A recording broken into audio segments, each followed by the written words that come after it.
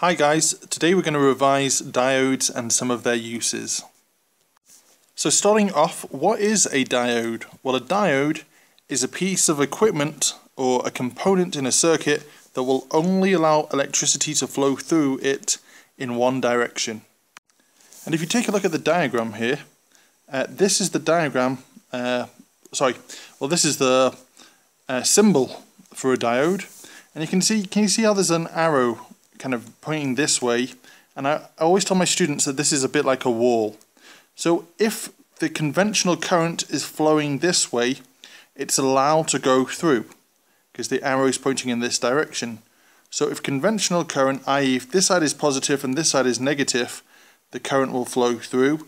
If it's the other way around, if this side is positive and this side is negative, when the electricity goes this way, it'll hit the wall and it won't be allowed to go through. Now in this diagram here, I've got a diode, I've got a light bulb, and I've got a battery. The conventional current is going round like this, and the arrow is pointing in the direction that the conventional current wants to flow through. So going from positive to negative around this way. So we'll see the light bulb in this case would light up. So we'd get light coming from our little light bulb here. This circuit would actually work. But in this case here, the conventional current is trying to go around this way. But as it goes round, it's going to meet the wall here and it's not going to be able to flow through.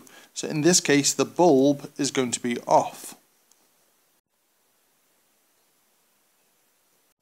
One of the uses of a diode is that they can turn alternating current into direct current. Now one very simple circuit is called the half-wave rectifier. Now that half-wave rectifier, we've got the AC source, so the electricity here is trying to go in both directions. We've got a diode here, and then I've drawn a resistor here, but that really could be anything. It could be a light bulb. It's just going to call it the load in this case. So the electricity, if this side is positive and this side is negative, the electricity is going to come around here, it's going to flow through, round and back. So for half of the wave, here, some part of the electricity is being pushed around here, it's going to flow through. But however, if the electricity is trying to go this way around, it'll hit the wall and it won't be able to flow. Now, if you draw a little, let me just sketch a graph of the current, how the current's going to flow. Now, what's happening is the source is trying to give an output like this. But really, what happens is because the diode only works in one direction, so when the source here is trying to push the electricity, the only time the current is really going to flow is when it's going forwards. So when you have something like this, so really what will happen is only the electricity will flow here. When it's trying to flow the other direction, nothing's going to happen. Then it will flow again, then nothing will happen, then it will flow again, and then nothing will happen. Now this is kind of useful. The only problem is half of the time you've got no current flowing at all. If you've got sensitive electronics like a microchip, effectively you're switching it off at this point here, and it really will not like it. So the half-wave rectifier, okay, it's kind of a useful circuit, but in reality it's not used very often. Okay, now a much more useful circuit for converting AC electricity into DC electricity is called the full wave rectifier. So here again we've got our AC source. We've got a load over here, and again I've just drawn a resistor, but it really could be anything. And we've got these 4 diodes here. And they're in a very, very special configuration, and it's really, really clever. And this, instead of just getting half of the electricity from our AC source, we'll actually get the full wave, all the power going through and ending up at the load. And you'll see the load will receive only a direct current.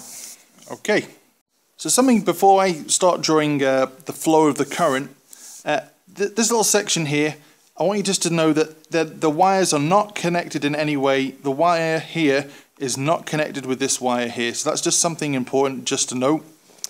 So firstly, what we're going to do is we're just going to imagine the AC source, well, it's going, this side might be positive, or this side might be positive, but we're going to imagine, well, what happens when this side is positive here and this side is negative?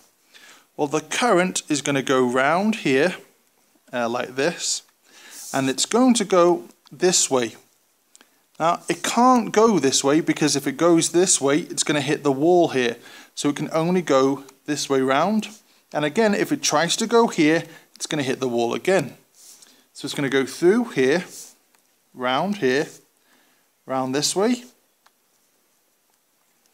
back this way. Now, here you might be thinking, well, it could go this way or it could go this way. Well, it's not going to go back to somewhere that's more positive. So it's actually going to come this way round, oops, like this, round here, and back to here. Okay, so let me just go through this again. If this side is positive, the conventional current will go round here, like this. Remember, it can't go this way, because this diode, it'll hit the wall here, or if it goes this way, it'll hit the wall here. It's going to go all the way around like this, back round there, and then to the negative. Now let's have a look, because remember, this is for only half of the wave.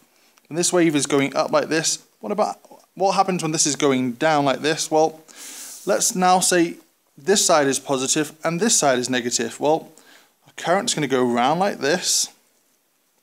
Okay, again, when it gets to this junction, it can't go this way because it's going to hit the wall. The only way it can go is this way. So it's going to go up like this, round here. Okay, now what can it do here? Well, again, it can't go this way, so it's forced to go around this way, like this, back up this way. And then remember, this time, this side is negative. So when it reaches this junction here, it wants to go from the positive to the negative, so go through this diode, back round here, and down here. So let me just go through that again. This time, if this side is positive, the current will flow through here. It can't flow here, it has to go through here. Round it goes through the load, back up here.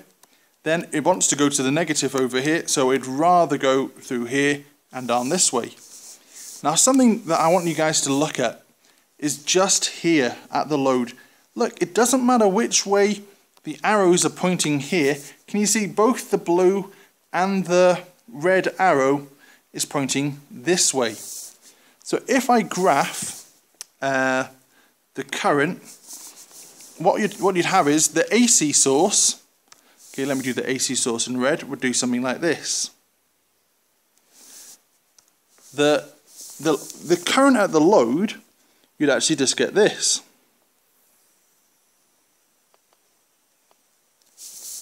So all that AC electricity is being converted into DC.